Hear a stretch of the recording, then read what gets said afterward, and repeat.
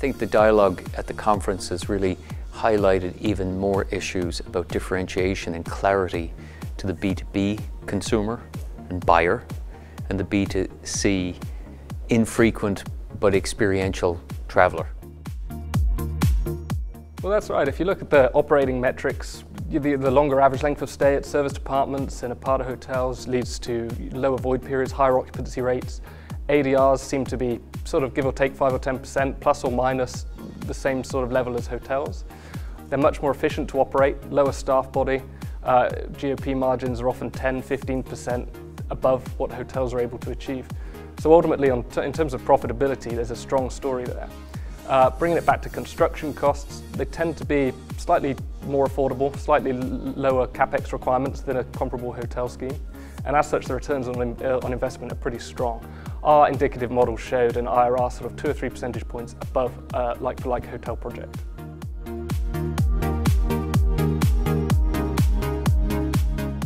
Technology for service apartment needs to be a lot more, let's say, customizable. It needs to be completely flexible and also scalable, because especially with a sector that is actually growing very, very fast, it needs to be able to cope, of course, with multi-property, but as well with multi-currency, because a lot of the major operators are looking to expand, for example, in areas like the Middle East, but I mean in Europe, certainly everywhere. Talking only this side of the world, so you need really a system that is able to grow with all of that.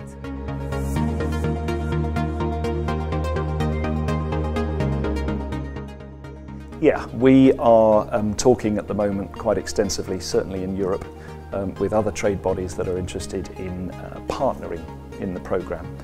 So we're in the process of creating another entity called the International Service Department Accreditation Programme. And that vehicle, ISAP, will be the vehicle that owns the accreditation programme, effectively affiliated to ASAP. And that will be the vehicle that licenses the programme in different parts of the world. Our assessment team have just come back from North America and Canada, where they've been assessing 20 operators over there in Toronto, Calgary, San Francisco, Los Angeles, New York and Dallas. So it's really gaining some momentum at the moment, which is fascinating.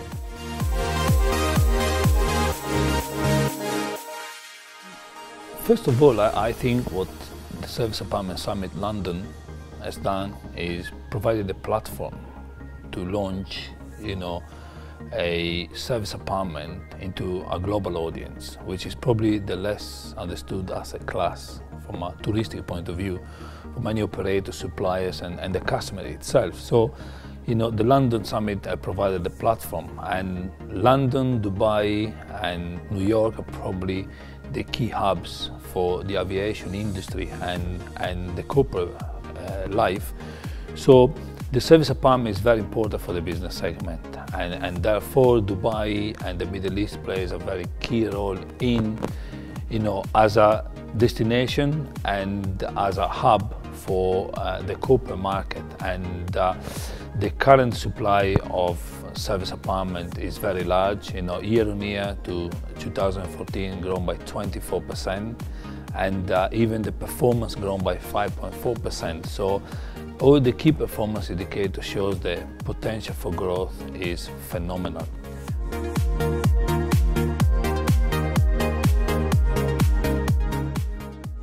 There's a clarity that, and a willingness to accept the fact that we are part of a hospitality ecosystem. These are giant leaps in a very short period of time. Capital is sitting at the table, the advisory groups are sitting at the table, the broader operating groups that might be small or large are sitting in the same room. That's tremendous advancement. The fact that there's confidence to have a service department sector conference in Dubai, now announced in New York, the message is truly getting connected across key cities, Dubai, London, New York. That's a real conversation.